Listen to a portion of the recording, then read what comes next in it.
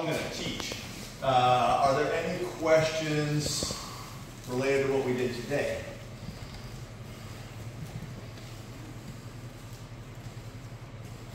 No? Are there any just general questions?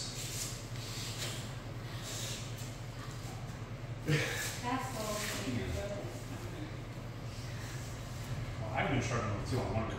Okay. I can't make it work. Okay. Children can pull away from me. Okay. Probably good. Yes. I was going to say, you're not going to be very popular in the seminary then, but yeah, let me feel you doing it on me. Okay.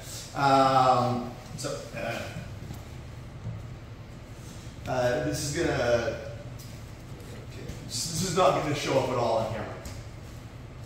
Lower, lower, press like the palm of your hand against my elbow, right? And reinforce the elbow on your thigh. You feel the difference? See, like yeah. So you were off by like a ½ an inch with your thumb and finger positioning here. Like you feel the medial epicondyle, right? This bone. Hook onto it like you're mountain climbing basically. And same thing, you'll feel like a divot here. You hook onto that. You feel it? Yeah. So you were there. And it's literally the difference between it working and not working. This is the most of the of the stuff that I teach. This is the thing. I teach it on video because I like money. But I for some people it's absolutely so if I'm here and you pull your elbow close, I'll struggle to hold you. If I'm here and you pull your elbow close, it basically doesn't work. Yeah. It seems like it has a mystical component. The mystical component is that I can read a ruler. It's a centimeter or 2 difference between that and just gripping. Like if I'm gripping this, it's so close to the end of the lever, but let's do it in an actual guard context. So you just grab these. If I'm gripping here as tightly as I like and I reinforce this and I do all this, just close your elbow. I'll try harder. Okay, now. Does it feel like I'm trying very hard even to hold you? No, it feels almost like I've lost my ability to use my lat and I'm trying to use my arm. Yeah, it literally is just me taking my finger and moving it against creating a hooking mechanism and creating pressure against the point of your elbow here.